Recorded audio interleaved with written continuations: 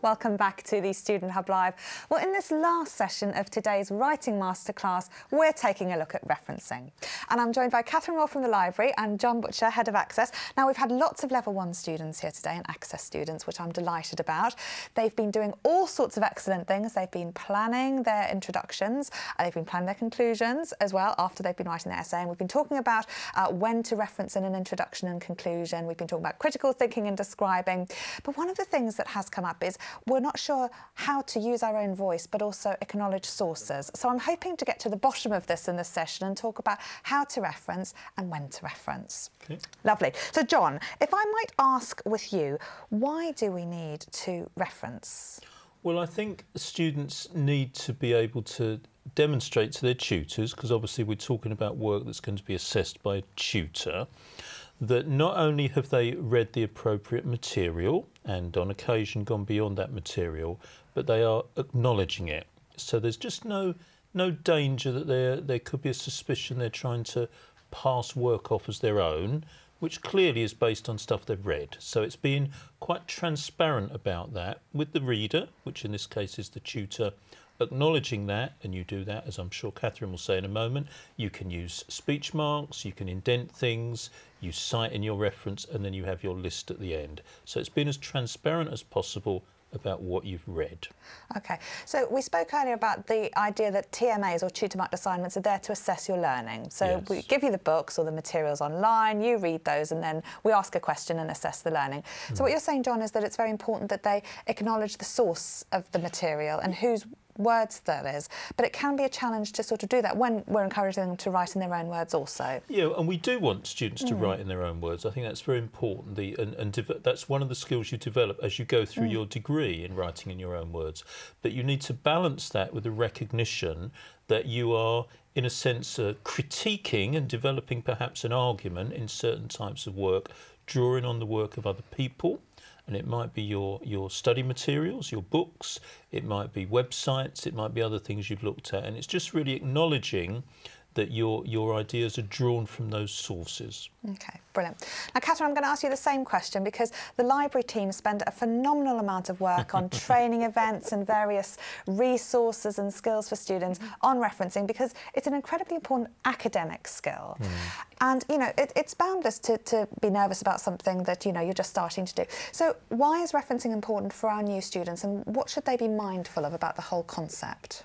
Okay, so there are a couple of things there. First one, you said TMAs are about assessing learning.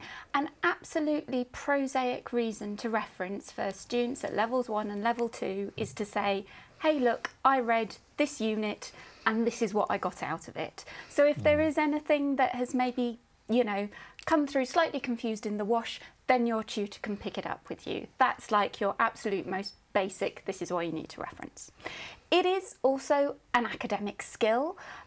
If you go on further than undergraduate study and you find yourself writing journal articles, you will be asked to provide references, because the whole point of anything written for academia is that it can be verified. So if someone reads the wonderful thing you have written, they should be able to go and have a look at the things you've read and go, do I agree with this person or not? So in one sense, doing referencing is sort of exciting because you're kind of part of an academic tradition. Takes students a little while to see referencing as exciting, I'm going to be honest, but you know, level 3 postgraduate students start going, oh yeah, no, I get the point of this. This is quite fun. Well, maybe not fun, but get the point of it. I think you're right, Katherine. I think it does become exciting actually, because I think there is and the only reason it's not perhaps at the start of a student's career is the fear factor, and it's really unfortunate that there's just a fear of kind of getting it wrong. But that's not the point. The point is, as Katherine said, you demonstrate to your tutor that you've read certain stuff and you've drawn some arguments together on that, and you're simply there are academic conventions about how you do that. And I think recognising that it's important as part of being a student to kind of engage with those academic conventions, and that can be quite an important thing. Now, Shahida wants to know, which I think is a very good question, how do we know when to reference a point? Okay. Well, have you drawn a direct quotation from something you've been reading? And therefore, would you be enclosing that in inverted commas or any other way of indicating that? And you would reference that. And of course, as you then get to the end of your piece of work, you would have your, and I'm sure Katherine can say much more about this, you would have your list of references at the end, which is where the kind of a tutor might check what you've read, and also, of course, what you haven't read. Yeah. Because sometimes you'd be expected to read things that you would cite in your assignment, and if it's not there, that's a clue then to a tutor to follow up on that. Naomi wants to know, how do I know what to write exactly when referencing? And I think this is one of the key anxieties often. I think, as you picked up before, John, is that people are worried about the format. Have I got the comma right? Is the parenthesis right, etc.? But actually, one of the points you've made is that it's most important when to reference, not necessarily the thing. So how do you know? How would you find out? How would Naomi find out what to write? So how to actually form the reference? Okay, so the first thing to do is, on your module website, look at the assessment guidance. What referencing style do I need to use? That's your first question.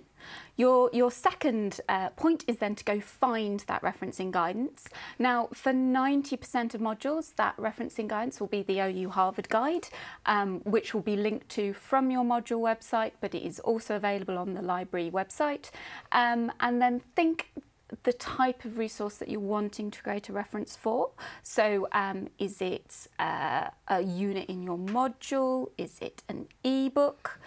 Work out what type of thing it is, and then look up in the guide the guidance for exactly what needs to be included. So how to divide up the authors, the fact that the date probably lives in brackets. Everything that you need to include will be given to you in the OU Harvard Guide, or whichever referencing guidance you're following. And the nice thing about the OU Harvard Guide is that it has examples of fully crafted references as well, so you can do a little bit of, does mine match? But the actual where the commas go, what type of bracket has been used, that's much, much, much less important than I need to include a reference here. But once you've got that, I need to include a reference here, that's what you do. You find the guidance, you find the correct bit of the guidance for the thing you need to reference, and then you formulate the reference. Okay, so Shahida wants to know, should we reference an idea? What an excellent question, wow. I mean, if the idea is directly taken from your unit, then yes, that would require a reference. If it was an idea you had in the bath, you don't need to provide a reference. And probably not put it in. Depends on the idea, I guess. But no, you do need to put a little bit of effort into working out where that idea came from for whether it needs to be referenced or not. So Georgina came in before and she was showing us an example of something she'd written about Hayek, right? So she's writing about somebody else's idea. When might students need to know when Georgina's talking in the module material, the book that she's written, the chapter she's written, and when might it be Hayek's ideas? So if they're writing about Hayek's theory, for example, when would they reference him versus Georgina? How might they be able to distinguish between effectively what's a primary and secondary source? So so in the OU Harvard Guide, there is a whole section on secondary referencing. It's very long, Katherine. It is. Which is why I recommend attending attending your workshops. It's a quicker way. The plus about it being very long is when you work out the type of thing that you want to reference, you just read that guidance for the thing you want to reference. So what we're talking about is secondary referencing. So when a student is referencing Hayek's ideas that Georgina is talking about, they would look at the part of the guide that details how you do secondary referencing, which will essentially be Hayek cited in, and then however the module material needs to be cited. When they're just wanting Georgina's voice, then they will reference just the module material. And the reference at the end will only be to the module material, because the key with referencing is always that you put the full reference of the thing you've actually read. The slightly thing about secondary referencing is that you need to give credit to the fact that you haven't read the original source. So they won't have read Hayek. Transparent. Yeah. Absolutely, but they will have read their module material. Okay. So, John, if you've got 10 marks for referencing, right, Yeah. would you be better off spending ages on your end referencing list or the referencing within the assignment? You'd be much better off spending time on the totality of your assignment. Okay, and then as the second step, you do want to think about your references. I think there's a balance to be had. I think there's something really important I'd like to get across about consistency. So if students are just kind of thinking about, am I going to get everything right in my assignment with my in-text citations, that's only really half the story. It's really important, as we've talked about, but then you need to make sure, as a little test to yourself at the end, that your list of references aligns with and matches the references you've made. I edit a journal, and the number of times I have to check through articles that are submitted, and I find sometimes, not often, but sometimes, things in the reference list that haven't been included because they were cut out at some point when the writer was authoring, or things within the body of the article that then aren't included in the reference. And I have to say, as an editor, that annoys me. And maybe a tutor might get slightly annoyed at that lack of consistency as well. I couldn't possibly say. Right, let's go to the hot desk. They've got a question for you. Yeah, we've got a few great questions that I think would be good to address for everyone. Kelly says, I'm working on my first TMA and the assignment book says that I only need to use my module material. So there's no need to use anything else. Would the referencing just be the module book? Well, Katherine, Yes. what do we say about that?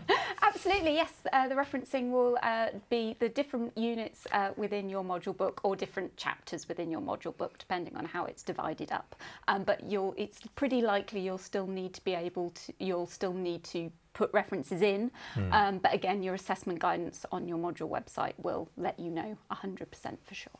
Yeah. And do you want to take one? Yeah. Let Peter talk, HJ. You've been there all day. I'll put Barbara's point across. This is about a fear that she has, so I'm not sure everyone finds it as fun as John does, but her fear about referencing has always been, what if I don't know that someone else has said before what I'm saying, and I didn't reference it? Well, that's a very existential question, I think, and I think, how original can we be? But I think if you genuinely have come up with an idea yourself and you haven't got it out of the OU materials and you haven't got it from anywhere else, that's your idea, I guess, Katherine, Yes. isn't it? And No, that's you 100%. can't put a reference in. Yeah. Well done. Yeah. And that may be relevant if you're at a higher or postgraduate level, but perhaps in level 1 or access you'd be answering a specific question. Yes. And then I think that there is this issue of common knowledge, which is something we've been talking about quite a lot, is, when do I, say I'm sort of basing this all on the idea that, things can be sensible, for example. Do I need to reference that in the first instance, or could that be common knowledge? So, I mean, common knowledge is normally facts or dates or things you would expect everyone to know. So your example of this is sensible, you probably wouldn't need to reference. Without hearing the full thing, I'm not 100% sure. But yeah, standard things would be if you felt the need to say the world was round, that's not something you're going to need a reference for. Another way to think of what counts as common knowledge or not is things that could be found in a textbook without a reference. Okay. That's again a sort of a nice easy yardstick to go with. But if you're really unsure, then your tutor or the library help desk. Yeah, can I just really reiterate this, Karen? So first of all, students, please start with your assessment guides, and there will be material in there. And then absolutely there'll be material on the module website, and I think that would be crucial there. And then the first thing I would do is, when you have your first contact with your tutor, just check with your tutor, what sort of referencing conventions would you like me to use? Hopefully they'll be the same as in the module guide, but just kind of get it from the horse's mouth, as it were, because the tutor's going to be the one who's marking your work. Yeah, we've got more questions and keep them coming, but I just want to ask you one thing beforehand before we lose that thread, which is some students say, my tutor's always going on about different things with my referencing. Right? So one time they're picking up on my commas, one time they're picking up on this, one time they're telling me I haven't referenced here. And I get that because sometimes you don't want to pick apart everything, for example. No. It's about refining and getting better at the referencing and having a go. But how might students deal with that inconsistency, perhaps, of tutors picking up and building effectively their referencing skills, but maybe saying different things? Well, I would, and I think, you know, I don't say this lightly, I would honestly go back to the tutor concerned and just say, can I just double check with you? You seem to quite like what I did with that one, but you did raise that point. Yeah. Have I understood that correctly? Yeah. And try and get a dialogue going with them. But it has to be said, there will be some tutors who are a little bit anally retentive about referencing. I suspect you're one, John, with what you said about the editing. I do. That's a I gross think so. calumny. Catherine, would I be wrong in that? Let's go to the hot desk and see what questions we have at home. Yeah, we've got some great question that I know Renee's asking if we're allowed to use websites that create the references for us. Is that something we can do? Yes, absolutely. Totally a fine thing to do. It is quite likely that you'll need to tweak the formatting ever so slightly to completely match whatever referencing style you're being asked to use, but can totally use them. I think you touched on it as well, but we'd just like clarification. If we have a text within our coursebook that's from somewhere else, do we reference the coursebook or the original text? Okay, so your in-text citation will have the original and your coursebook. The end of assignment, you know, your list of full references, that will just be to your module text. Okay. Harvard Guide versus OU Harvard Guide. Can I just say, we've got a great audience today. In some sort of reference battle-off. I guess so. And actually, there's once someone's made a comment that actually her history module doesn't use OU Harvard. It uses another method, so there are different methods out there. Yes. There absolutely are different methods out there, and that's why one of the first things to do is check which one you need to be using. In terms of OU Harvard Guide viz Standard Harvard, the OU Harvard Guide is meant to be simpler to follow. It's a slightly simplified version of full Harvard. And what you're asked to use for most modules is OU Harvard, so I would have a look at that. I mean, by all means, if you want to have a look at Harvard as well, you can, but that would sort of only be for interest. It's OU Harvard is likely to be the one you need to look at. Brilliant. Excellent. Well, I'm just getting some feedback on what people have been voting for at home on our tools. We asked whether they think they know how to reference, slightly less than know when to reference. So how to reference, 63% say that they do, 11% are unsure, but 84% think they know when to reference. Okay, so it's this idea of the convention, the how to reference, and you've mentioned the in-text citations and the end references. Can you give us a brief rundown of, I know you've mentioned the chapter author and the date, they're important in the middle, and then your publication that you've got it from at the end. But briefly, could you just tell people at home who might be worried about that side of things, how it all works? Okay, so different resource types will have different information that you need to give the reader so they can go and find what you've read, and after all, that's the point of referencing. So depending on the type of thing you have read will define what needs to be in your full reference. That is pretty, well, there's always an author, there's always a date that the thing was published, there is a title of the item.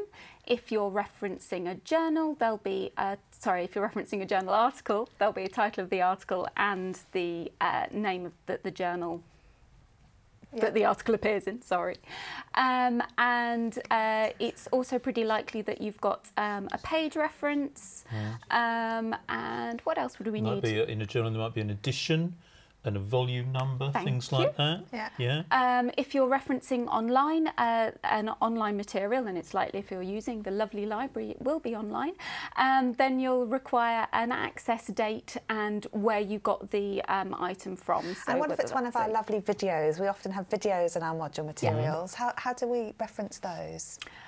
Okay, so oh, now you really are testing my knowledge. You are going to need the name of the video, you're going to need an author for it, you're probably going to need the type of thing that it is, so video somewhere in there, and then again where it came from, so a link for the module website and when you accessed it. Because as you say, the point is that people can find it, and obviously if we've given it to you, we'd like to know sort of where it's from, but ultimately you're not going to lose massive marks. I mean, Mark's been asking about marks, as he would do. He says, would you lose marks if you used Harvard instead of OU Harvard? But I also wanted to ask, because people can sometimes get quite worked up about the multimedia material, would you get marked down if you just said video about Martha, Y032, you know? Can I say, I really, really hope a student wouldn't lose marks for using Harvard rather than OU Harvard, because I think for me it's the consistency between the internet. And there's a very subtle difference, isn't there? Very subtle difference, but Katherine, I don't know if you can help with the second part of the question. Ask it again, Karen. I've forgotten what it was. Sorry. About whether it's enough to sort That's of it. have a go at something, if it's something in the module material, not to get too wound up about, because you don't know who's authored it really. I mean, who has authored a TV programme? Or do you know what I mean? It's very difficult to find out. So, yes, as you say, the important thing is to have a go. You won't be penalised. You might not get all the marks available for referencing, but the marks available for referencing are always capped because they're not, that's not, your style of referencing isn't nearly as important as being able to demonstrate that you understand the module material. You know, that's the important bit really. So whilst they might not gain all the marks, they won't be penalised. And I would have said at level 1, actually just giving it a go should mean that you get at least some, if not all, of those marks. Yeah. You'll only get proper penalised if you're in John's journal. Yeah, well, you will. Go on, Katherine, and then I'll come back with one. Go on. Or if you do something really naughty, like actually go and buy an essay from somewhere else. Don't do that. Oh, people wouldn't do that. do not do that. No. Karen, could I just throw in a quick thing about students on the open degree or the open programme, because I think that's quite important. So the academic conventions around referencing would tend to be shared in disciplines, but obviously, as Katherine said, maybe there are some modules at the Open University which suggest a different way of referencing, and that's perfectly okay. For example, I had an article through to my journal recently, which was a perfectly well-written article in a completely bizarre set of referencing conventions, because they happened to come from a science and technology background, and that was the way they did it. They did numbered referencing, I think it's called, isn't it? Now, I'm not going to turn that article away, but I will go back to them and say, look at the journal website and see how you should have referenced it, please. And it's much the same with students. Have a look at the module website, do what you're being asked to do, but don't go crazy about it. Just do the best you can. And I know for colleagues in law as well, there are slightly different conventions also then, and we've heard from some people doing history. So it's important to, the main thing is acknowledging the sources, following the guidance that you can, and being consistent. Yeah. We've got more questions for you. I hope you can. Yes, people are keen on this, so let's see what they've got to say. I think Cassandra's got a really great question just to clear everything up for us. If we're describing something from the module book, do we have to reference after every sentence that we put in when we're making that description, or what's the best way to do it if we just got a description? That's a good question, yeah. Could be an IPID question. Go on, Katherine. So you would normally put maybe 1 or 2 references in your paragraph. So if you're taking a reference from a module book and everything is sort of from the same unit within one paragraph, then you'll just bung a reference at the end of your paragraph saying this all came from Unit 2. If within a paragraph you've got a couple of sentences about Unit 2, and then you talk about something from Unit 1, you'd have one reference where your Unit 2 stuff was and one reference where your Unit 1 stuff was. John, when you're writing, do you ever use language to frame what people have done to help out with the referencing? For example, say, Georgina Blakely writes in her writes in her chapter, blah, blah, and blah. She goes on to say, blah, blah, blah, she blah. Do you ever use language to help? Yeah, because these are all rhetorical devices, aren't they? And it's part of really becoming a rather more adept and academic writer, I think.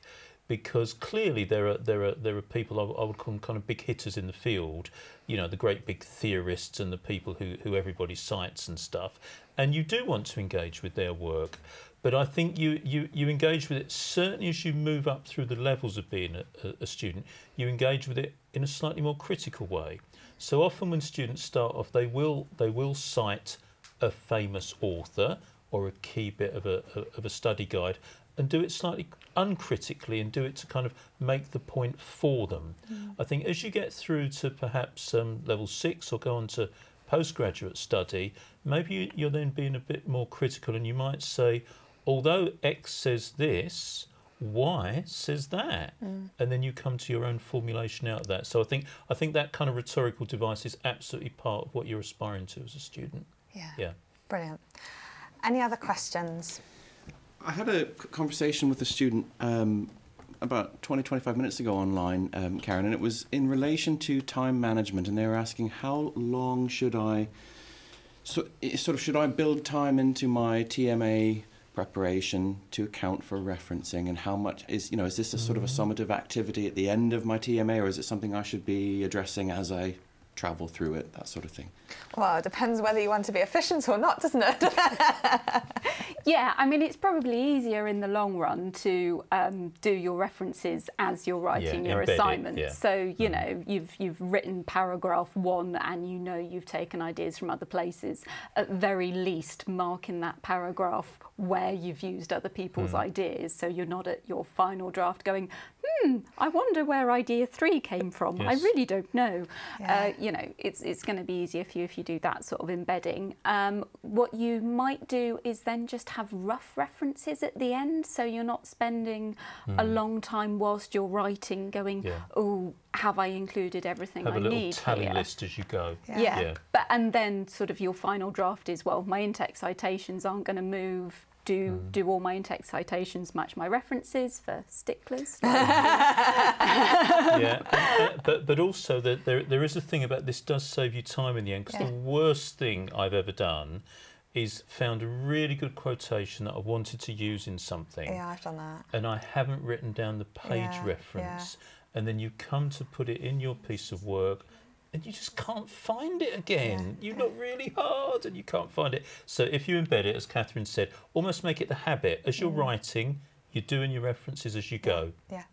Now, how many, people were saying sort of some of the questions about how many references you might have.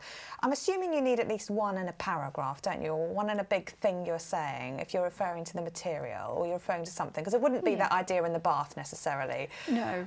But yeah, you're right. So essentially, each idea should probably have 1 or 2 references.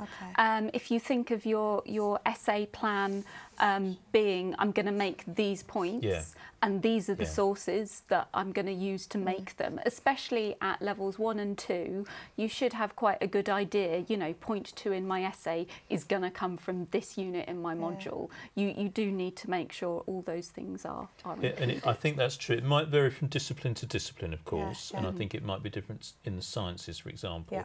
And I wouldn't want it to be formulaic, but I think, if you're writing a coherent argument, it's likely that, let's say you're making half a dozen points, you'd be likely to need to back those up with a similar number of references.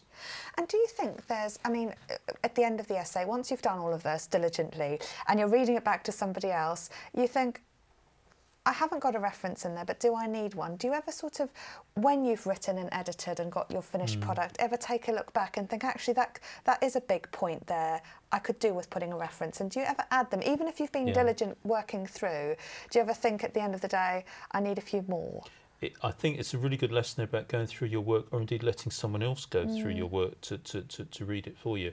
I often find that I've made rather a grand assertive statement without citing anything, and I think, oh, actually, I really ought to put a reference in there. So I think that double check can be quite important. Yeah. Well, I think that's is there anything to back that grand assertive statement up? Yeah. And actually, if there isn't anything to back that Don't grand, make it. maybe that needs a line through. Yeah, absolutely. It says more about me, perhaps.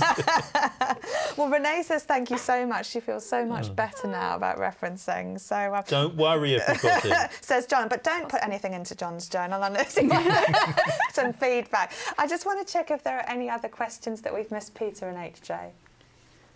I don't think we have actually missed everything. I think we've covered all the questions that are asked in the chat. I think the main thing to remember, if there's anything that you think of later that you're unsure on, I've put the Harvard reference guide in the chat, which is really useful. I've always had it tabbed on for my assignments. And of course, there's always these training sessions with the library as well, and the live chat with the library that we can use as well, which I'll post in there. Good, I was hoping we'd come on to that. So Katherine, tell us about those sessions and where people can find out about some of the training events you do. Okay, so the library does a mixture of different training sessions. We do one on referencing called the why and how of referencing.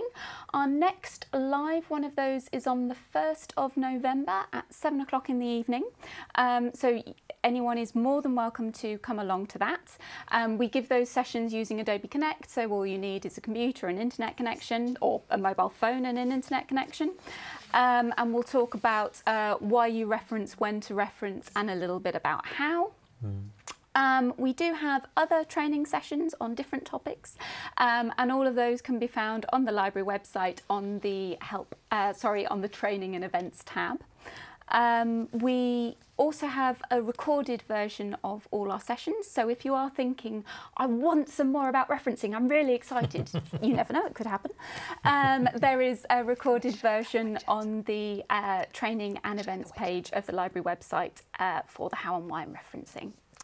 Brilliant, excellent, thank you very much. I've heard, because we do Adobe Connect workshops, and I'm going to, our final question, if you haven't voted on this, do, and we'll show the results. We do Adobe Connect workshops at Student Hub Live, so let us know if you've been, if you're planning to attend, if you'd like to book one, or if you'd rather eat chocolate all on your own. We'll show you the results at the end of those, because they are lots of fun. The library also offer a lot of other, apart from the extensive OU Harvard guide, the live chat service can be very helpful for students. So there's a help desk which has a web chat facility, which is available all the time whenever you're studying. There is a librarian there, and you can also contact us by email and telephone, and we are totally happy to answer any library related questions and any about referencing. Brilliant, thank you. If in doubt, talk to a librarian. Indeed, not you. About everything, not just referencing. Oh, you've been absolutely brilliant, thank you. John, what does the rest of the day hold for you? Too many meetings. Can I make one final plea? You may. The other thing is, if you get your referencing right, you will get credit for the work you do, and you won't run the danger of not being accused of, I don't mean that, but being kind of questioned about plagiarism. And I think this is a real fear that students have. So if you get your referencing right, that's a real positive thing, and you're then a proper student. Excellent. We all like being proper students. Well, thank you very much both. And thank you, everybody at home. 53% of you have been to one of our Adobe Connect workshops, which is great. Wow. And 26% are planning to attend. We have one on Wednesday evening on critical thinking. But we also have a programme about one a month, except December, when we've decided we should all go off and eat Christmas cake and other such delights throughout the calendar year. So you can book those. They're tickets because the places are limited, as opposed to because they cost money. Imagine how much cake we could buy if we did. But you can reserve your space on those by visiting the Student Hub Live website. You can also tell us what you thought of today's show by emailing studenthub@open.ac.uk, and there's a feedback form on the website there as well. We've got plenty more events planned for you. So Peter and HJ, final words from you both. I think we've just had a great time chatting to anyone, isn't there? Yeah. So, as always. Yeah, there's been lots of people, I think, that have benefited from hearing from each other, and from getting. There's been a lot of people offering their own experiences and their own advice to others, which has been really nice to see. So. But I think, as always, if there's anything we missed or anything you want to send us or talk about or you think of later, just email us, studenthub@open.ac.uk, or we're on Twitter as well, @studenthub live. We'll be happy to get back to you. And if, like me, you'd like to go over things a couple of times, everything will be on the YouTube channel after. So there's some great sessions on there. We've had our quiz last week as well, didn't we? So there's lots of stuff to catch up on there. Brilliant. Well, thank you both. You've been amazing. And thank you, everybody at home. Part of what makes these events so special is what you're all talking about at home. Sharing advice and knowing you're not alone is so important. And as we've said before, you know, your student support team, your tutors, there is a fabulous body out there that you can reach out to. So I hope your studies have started well. I hope they're going well for you. Thank you for watching. We now have a replay session before we end today's programme, and the chat will still be live so you can keep talking to each other. We're going to show something that we filmed a couple of weeks ago, which is all about assessment and why that's important, and Peter gives us a wonderful spin on how this can be really used as a learning opportunity as opposed to something to be too frightened of. So I hope you enjoy that session. Do come to more of our events in the future. Let us know what you think, and thank you so much for watching. That's all from us now. See you soon.